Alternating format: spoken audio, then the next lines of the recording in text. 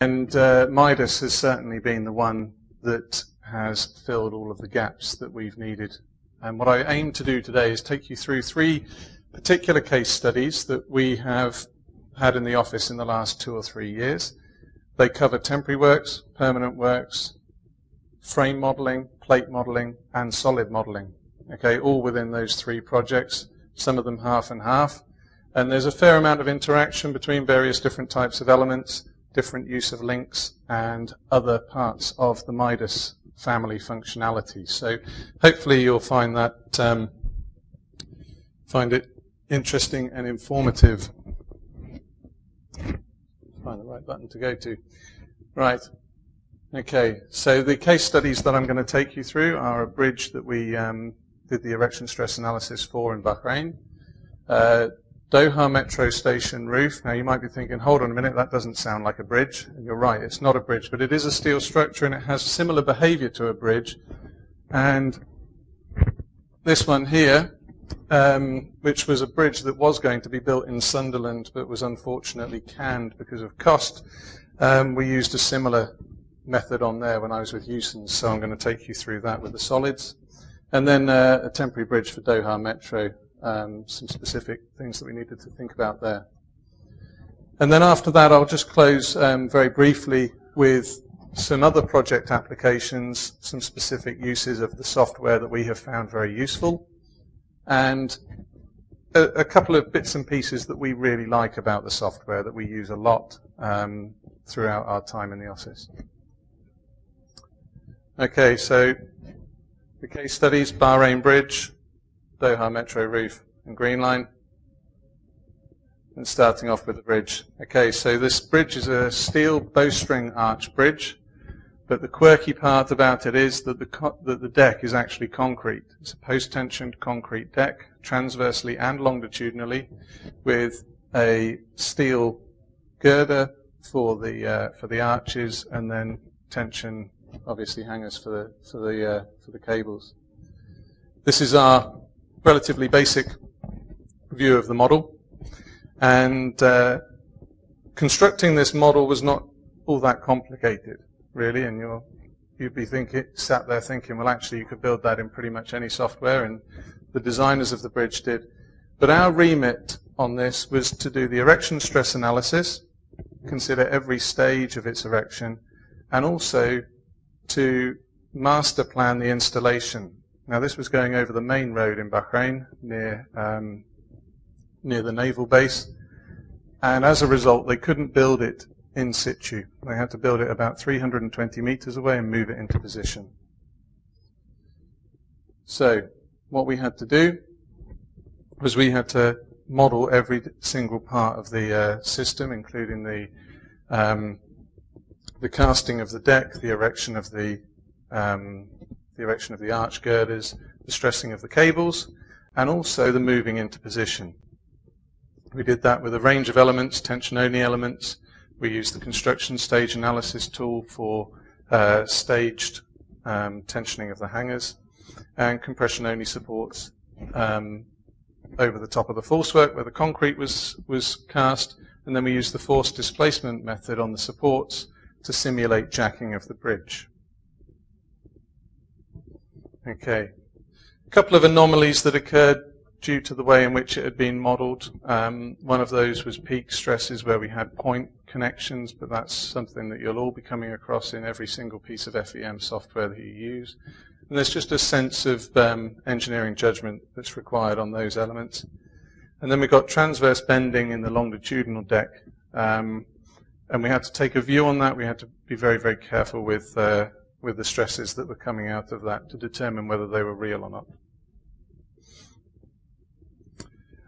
Okay, so we used the construction stage analysis, and the following slide shows the build-up of this to calculate the pre-camber. Now, the importance of this construction stage analysis tool within Midas, as opposed to using other forms of software where you have to do it manually with different models, is that you actually get a true relationship and behavior of the structure as it evolves throughout the construction process, including the history and the build-up of all of the construction stage stresses.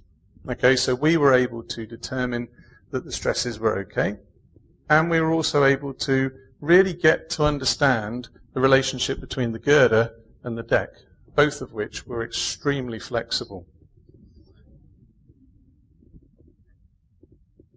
So here's our model in a fairly basic sense, just a few views.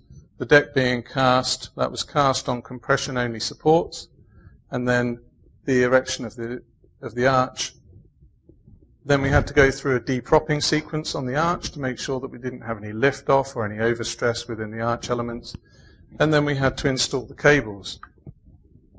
It all sounds fairly straightforward, doesn't it? As soon as you get to the situation where you need to lift the deck off the casting bed, which didn't work.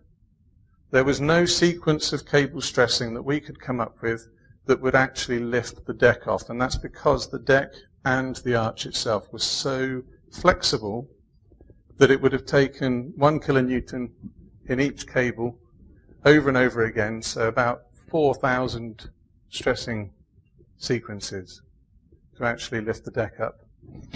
So we had to think laterally. We had to think of something else. So what we decided to do was to actually lift the deck at either end using the force displacement of the supports. So we started with a nominal tension in the cables just to make sure that they were active and straight, trying our best to simulate the real life situation. And then we took the supports and we lifted them up bit by bit. And you can see here the reactions from the compression-only supports underneath. Okay, so they're gradually reducing and reducing. And the Midas model predicted that we would need 90 millimeters of uplift at the supports, and we actually only needed 100, or 95, 100. So we were within about 10%, which was quite encouraging. Later on, we needed to move this bridge into position. Now there's a few photos after this and a very, very short video that explain that process. But this lifting girder at the end was also modeled in Midas. It's a frame model with rigid links to simulate the correct location of the connection of the various different elements. And it's stressed down to the deck. So we actually use this to lift the deck off the supports again, and then we support it on either side. Now I'm guessing that this will be a laser, so we'll try the laser. Yeah.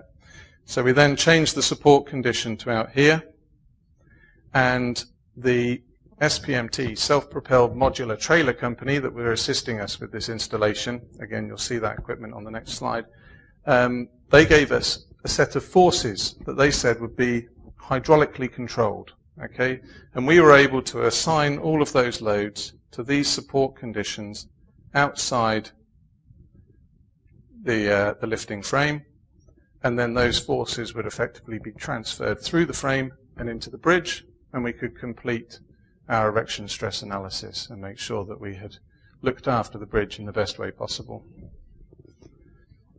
So there's the actual bridge in position, and hopefully this photo now gives a little bit more context to the preceding slides. So there we have our lifting beam that you just saw sat on the self-propelled modular trailers. The concrete deck post-tensioned in both directions, transversely and longitudinally. The arch that we needed to come up with the depropping sequence for, and the cables, which we didn't stress. Okay, we stressed them to a nominal 20 kilonewtons to make sure that they were straight and active, but they were stressed by the action of lifting the bridge. Okay, and Midas gave us the confidence to do that. Okay, there's another view there, working through the night, and quite a slender connection here, and with the tension rods going up through, and that's what the entire weight of the bridge was taken on, 16 of those rods.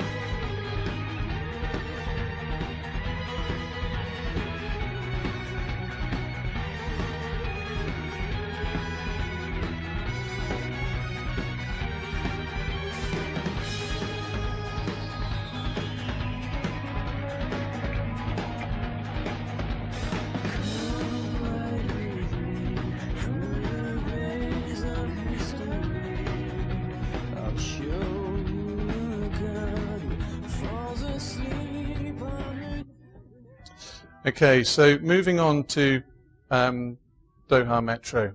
Okay, it's not a bridge, granted, but it's a fairly complex steel frame structure that probably behaves a little bit more like a bridge than it does a building. Okay, we've actually used solid elements on this particular project, and there is a reason for that. The frame is very complicated, and in some locations we have to have full moment connections with maybe 5 or 6 members coming into one connection. So there's 2 reasons why we've used solids. One of them is so that we can take direct stress output for use in the design and to justify the structural capacity of the connection. And the other is to satisfy ourselves that if we can build the section, that connection in solids, then the fabricator will also be able to build that section in steel plates when it comes to it. Because it's very easy, as you know, to put a whole load of lines to a node within a model, and then Midas will give you a great rendered image of this model, and it looks fabulous, but if nobody can build it, then it's not so good. So those are the 2 reasons we did it. I'll take you through a few images first to give you some context, and then I'd like just to take you through very briefly the method in which we incorporated the solids into the frame model. Okay. So Doha Metro is quite an extensive, brand new metro. There's no rail in Doha at all at the moment. This is just a few diagrams to give you an idea of the scale. Doha itself is not the biggest place in the world, but they're being quite ambitious with their metro plans. And there are 2 major stations. There are obviously hundreds of stations over the network, but there are 2 major stations that have significant structures above ground. This is one of them. This is Musharraf Station, to give you an idea of scale. The roof, the part of the roof on the left there, up here, is about 15 or 16 meters up in the air. So it's the height of a 2 or 3 story, well, 3 or 4 story building. So it's not small. And these shapes here are going to be clad in natural stone, and within that there needs to be a steel frame to support the spans of up to 30 to 60 meters, depending on where you are within the structure. So this is our steel frame in green underneath this kind of translucent shell. And this is another station, Education City. This is the second of the 2 stations, which for the last 10 months has been mothballed, but actually is coming back. This one presents an enormous challenge. The construction depth along these ridges is only 800 millimeters. The span is in the order of 30 meters. And the cladding supplier wants a 400 mil cladding zone top and bottom. Mil construction depth. You'll be wondering how the hell that's possible. I'm sure time will tell. Anyway, this one's only now being resurrected. So yes, steel frame with complex geometry. We were very keen to have the correct connection relationships, so the model has a number of offsets with rigid links, rather than using the offset tool with respect to the section geometry. We went for a center-top relationship so that everything was lined in, and then offset the connections where we needed to using rigid links. We also played around with the temporary support conditions, so we used a little bit of construction stage analysis with this roof, because we wanted to pin the supports for some of the modules during construction, because the dead loads induced quite significant bending moments. So if we could take out those bending moments by manipulating the geometry and the support condition, then we would save ourselves some material later on. Okay, so it's a standard 3D frame in Midas with normal beam elements, generally speaking, a few links that I've mentioned, and then the complex connections we wanted to do in solids, so we used another part of the Midas family called FEA. I don't know whether any of you have come across FEA. It has a slightly different user interface to Midas Civil. I'll be honest, it's not quite user-friendly, but as with any item of software, once you actually get into it and use it, it's no harder to use than anything else. But it's phenomenally powerful. And I'll touch on how powerful later on with some of the other kind of short-term examples. Okay, so I'm just now going to take you through the steps that we used to incorporate solids into the frame model. If you have any questions on that, by all means, shout out. So we would start with our frame, and we would identify one of our complex connections. We take this one. This is just an example. And we would divide the incoming members to that connection in such a way that the closest members to the node would finish outside of the fabricated connection. Okay, so accounting for all overlaps within the system and all that kind of thing, we can set them outside. We would then extract that node with its connecting elements, just this length here and this length here and so on.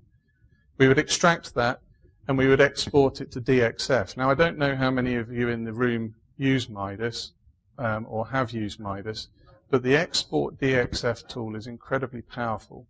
Okay, even in the frame situation, it will export or give you the choice to export the shape and the center line and the thickness, okay, or combinations thereof. Now, if you export the thickness of this, you get this box section, this eye section, with the correct flanges, the correct webs, in the correct geometry, with the correct center lines. And that's amazingly powerful for you to then be able to take and manipulate. Whether you just do that for the whole frame, pop it into a rendering package and make it look like a fabulous structure within 5 minutes of having started the model, that's great, and it's a quick win with your client. Or whether you use it as in the way that we're just about to. So we take that, we export it by DXF, and we put it into AutoCAD. We then use the local coordinate system within AutoCAD to draw a set of rectangles at the end of each of these elements. And then any connection plates that we might want, we would insert at that point. So if we wanted to sever the joint between this box here, that you can just about see coming out in this direction, and this one over here, we might want a plate that ran through the middle so that we could make that connection in real life. Okay? And if we wanted to do that, we would insert that plate just as a rectangle into AutoCAD using the functionality of the local coordinate system. Once we'd done that, we would then have a rationalized set of geometric data. We would have a series of rectangles or lines on the faces of the elements that we wanted to connect. We would have their center lines still from the Midas model, from the Midas output, and we would also have any connection plates that we wanted to add in as well. I would add that you could do all of that in FEA directly if you wanted to. You could just take the DXF output, pop it straight into FEA, no problem. We find it a little bit easier to play with in AutoCAD and add in that step. Once we're in FEA, we can then create a series of surfaces from that line data that we have rationalized and effectively extracted from the Midas civil model. Okay? And being very, very careful, and I'll go on to a few kind of top tips for solid modeling in just a moment, but being careful, we would ultimately extrude those surfaces to create the three-dimensional shapes. We would then subtract and fuse using the Boolean commands within Midas FEA to actually give ourselves a single entity volume within FEA that we could then mesh. Okay? Now, there are a few do's and don'ts. If you're going to do a lot of these types of connections on a particular project, then it's important to spend a fair amount of time at the beginning establishing a routine for how you go about it. And once you've established that routine and it works, don't deviate from it. Because you'll be there for a week trying to work out what went wrong with one of them. All right?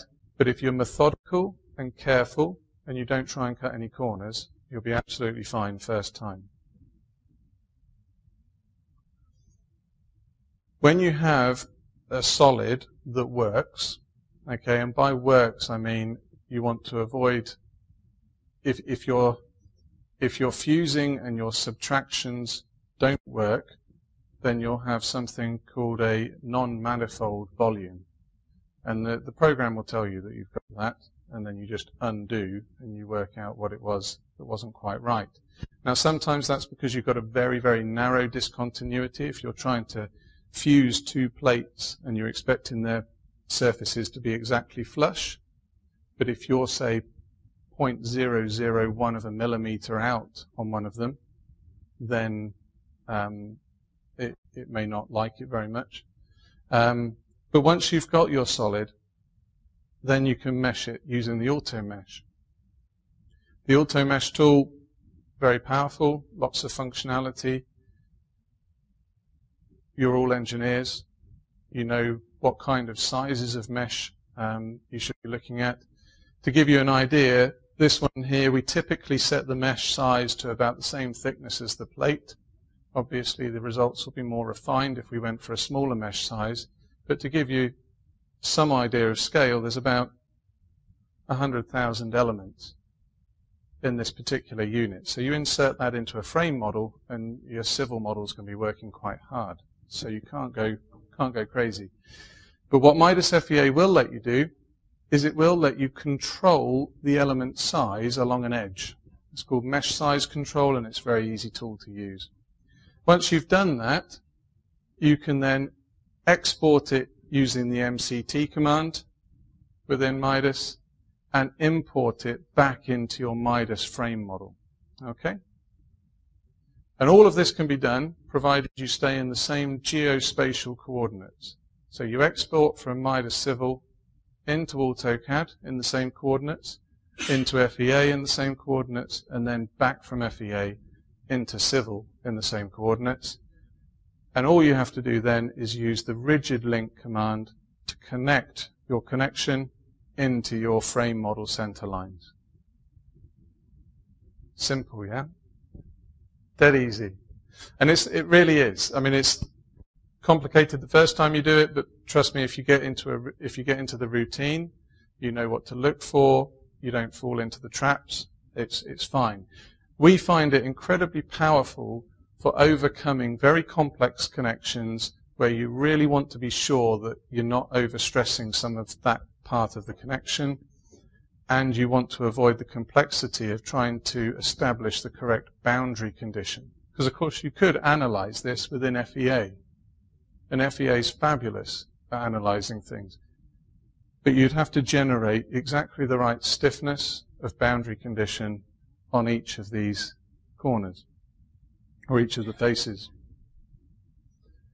The other thing I would add at this stage as well is that if you do have complex shapes but you don't fancy going all the way to FEA, I understand that Midas now do, is it FX or FX Plus? Ask one of the Midas guys, which is a meshing tool. It doesn't do the analysis, but it will help you to mesh very complex shapes.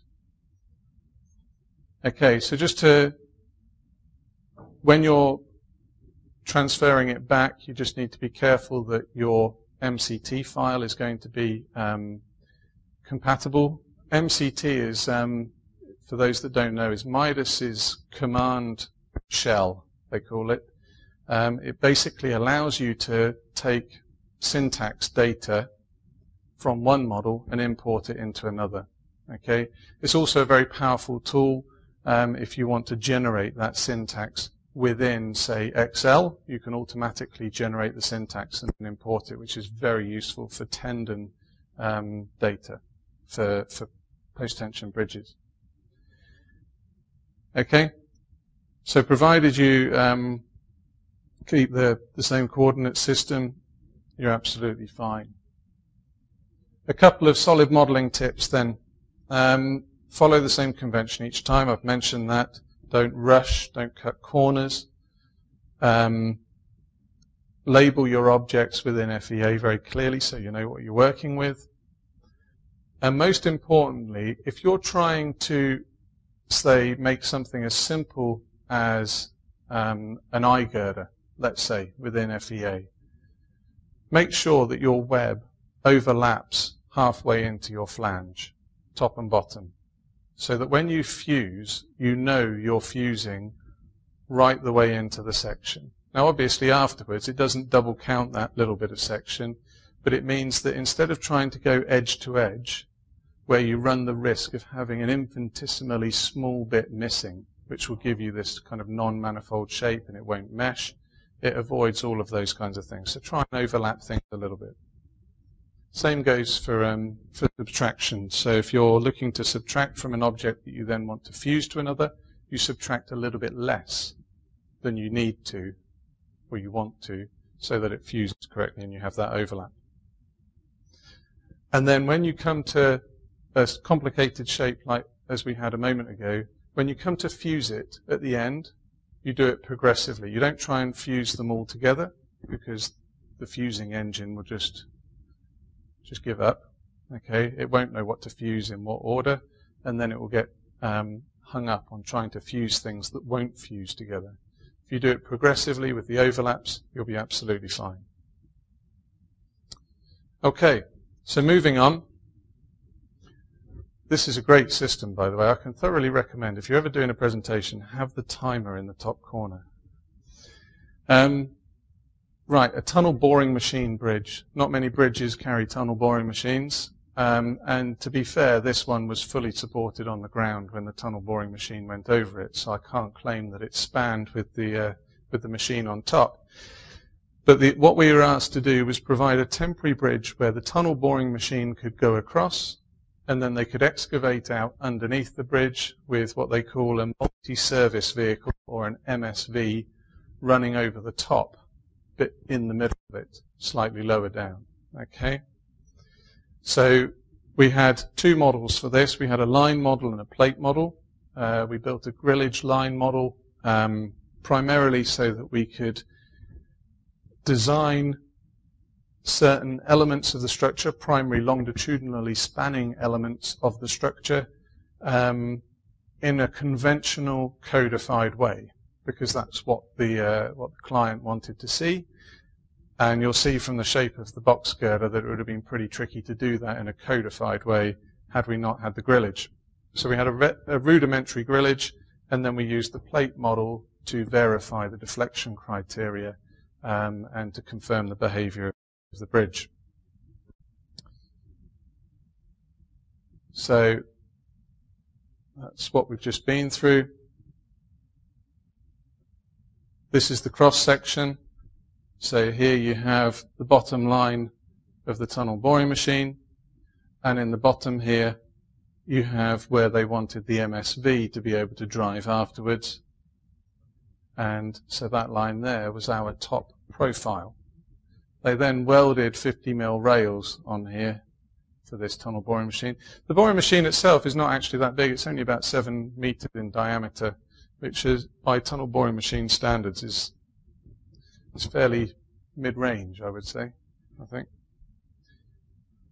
So this is our rudimentary grillage model. We split it into eye sections with the box and with the transverse elements underneath.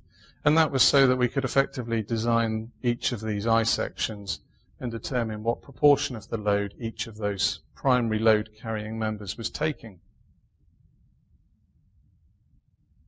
And then this was the plate model that was built up after that. And what I've tried to do here is take a bit of a section through by deleting some of the elements so that you can see the inclined stiffeners that we had in there that were there to take the MSV wheel loads, the inclined stiffener in the top. There was a plate that ran through at this level to tie the whole thing together. And the plate model itself gave a very reliable stiffness profile and deflection results. And the other reason that we needed to do the plate model was because we had splices at third points, but we didn't, because of the requirements for the TBM to go over the cross, over the top, we didn't want to interfere with the top flange on this inclined plate. Plus the access was a nightmare, so we decided we wouldn't have any bolts on the top flange. And you're saying, well, how did you do a splice at third points without bolts in the top flange? Well, we only put bolts in the bottom flange, and we had bearing plates in the top flange because it was a simply supported bridge. We knew they'd always be in compression. So we were able to play around with the engineering a little bit to try and make it a bit easier for the contractor. And all of those connections, and you'll see this on a stress plot in a moment, were modelled within Midas Civil with compression-only links. And there you can see those stress concentrations that occur at those bearing points where the splices were. So we were then able to make sure that we had the correct stress output for the design of those bearing calculations. And there's the bridge on its concrete support, back blinded for the tunnel boring machine to go across. Unfortunately, I don't have a picture in the presentation with the tunnel boring machine on there. There you can see the profile that you just saw on the plate model. I'd hope you would agree that the final view of the bridge looks quite close to the plate model that you just saw. And that's it. Once they'd excavated out underneath, they had a little ramp coming down onto the bottom running surface and back up again. And there you can see the cab of one of the MSVs with the concrete segments on the back of the trolley. So that's about a 36-meter span. The bottom part of the box girder was only 600 mil deep. The whole depth was around about 1.4 meters, something like that. So we were pushing the L over 20, the span over 20 limits that you normally associate with that kind of bridge and that kind of span. But deflection was not a criteria for the MSV. They were quite happy with it deflecting. It was only during the tunnel boring machine going across that the controls were quite tight. Okay, so those are the three case studies. Quite a variety of applications, various different types of elements in Midas. Throughout all of those, we used construction stages at least once, obviously significantly in the Bahrain example. Rigid links, elastic links, interface elements we have used. I haven't got an example of the interface elements with me, but we've used interface elements within FEA to model ground-bearing slabs. And the interface element side of things is something that's a fabulous tool, because how do you model the relationship between two different materials when they're not mechanically connected? So to be able to have an infinitesimally thin layer, if you like, within your model, where you can give that layer a behavior, it's a very, very powerful tool for some of the more unusual analyses. Now, I'm just going to throw in a few other project examples. We get involved a lot when things go wrong. And the Middle East being the Middle East, things go wrong a lot. So we make a good living out of people making mistakes. I've put use of embedded tendons. That's not the case on this next slide. So that was a bit of an error in my presentation. All three of these are related to projects where we were asked to come in and investigate what had happened. On one of them, on this first one, the contractor had stressed the tendons and a number of the joints within the segments of this post-tension concrete bridge. He had bursting of the concrete. It actually just exploded during stressing of the tendons.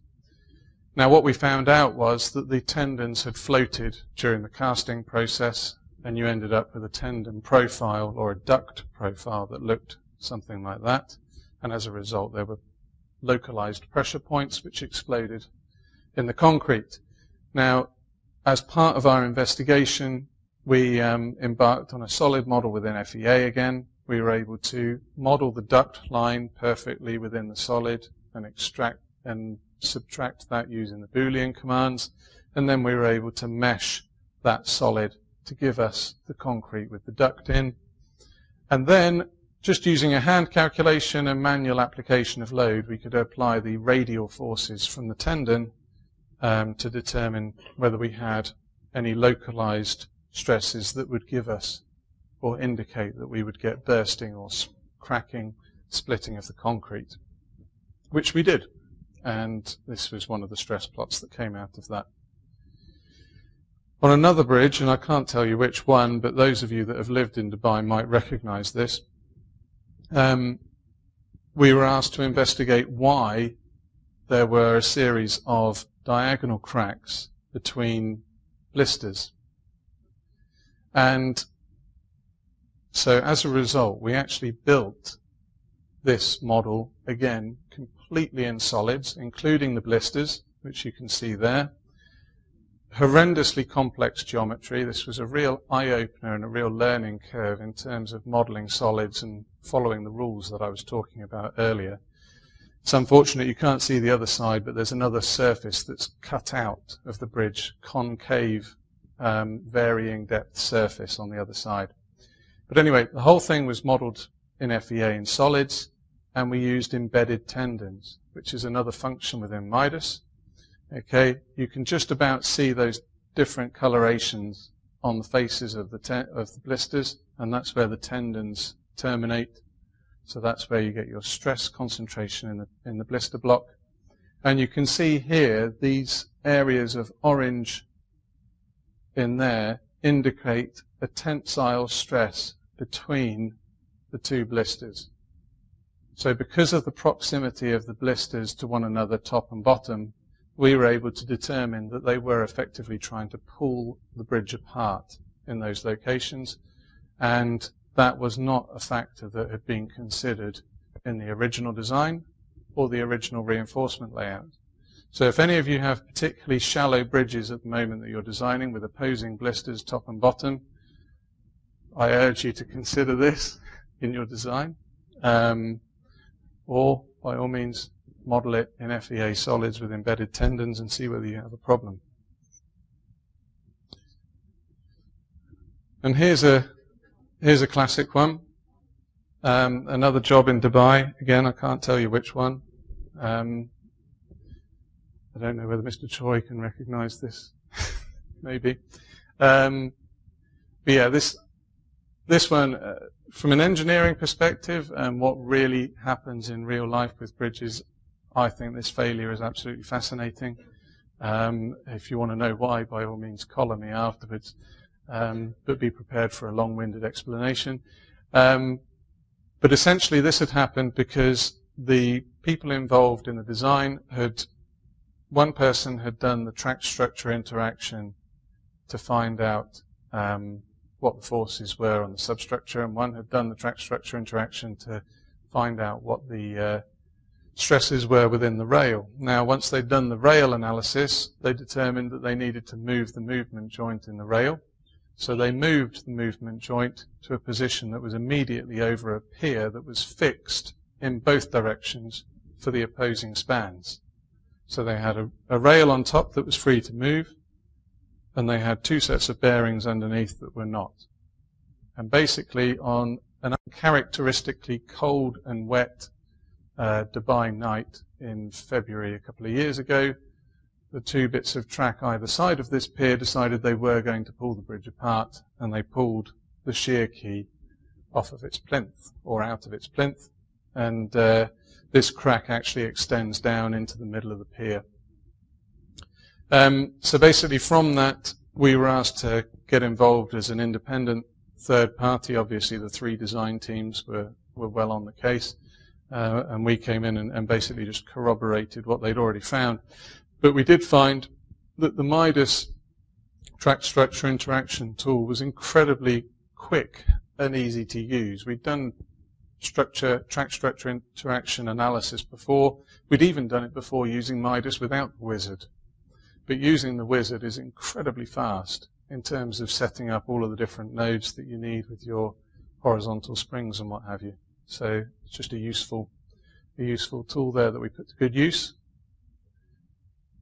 And finally, just wanted to touch on some useful features that we use. The structural wizards, you saw in the videos of the many people giving testimonies before the seminar started, that they were praising the structural wizards, and they are very, very powerful, particularly for things that are more complicated to engineer, such as the geometry of suspension cables, geometry of and setup of cable-stayed bridges. Yes, you're going to have to manipulate the model afterwards. It's not the finished article, but it certainly saves you a couple of days' work in getting to that point. The rendering and DXF capability, we've already touched upon that with the solid element modeling. But if you're working for a client who's very keen to see what their structure looks like, you model this in midas, or you model that structure in midas, and before the end of the day, you're able to give them a rendered image of their structure, which is a quick win.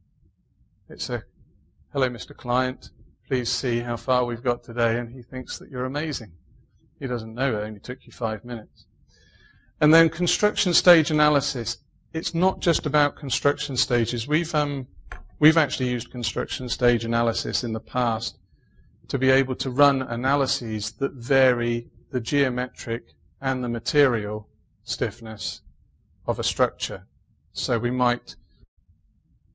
would force the displacement of the structure and at the same time have an E value that varied with time so that we could simulate the variation in the material for that structure.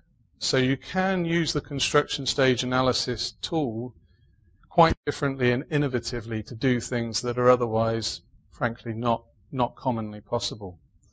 I'm sure that there are many other things. The MCT command shell is fabulous as well. We have spreadsheets that for precast segmental bridges, for example, where we just have to enter the tendon data from the contract drawings, and it will generate the syntax for the tendon layouts within midas. Simple. And you can do that because of how easy it is to generate the codified syntax that you can then import through the MCT. Thank you very much for your time.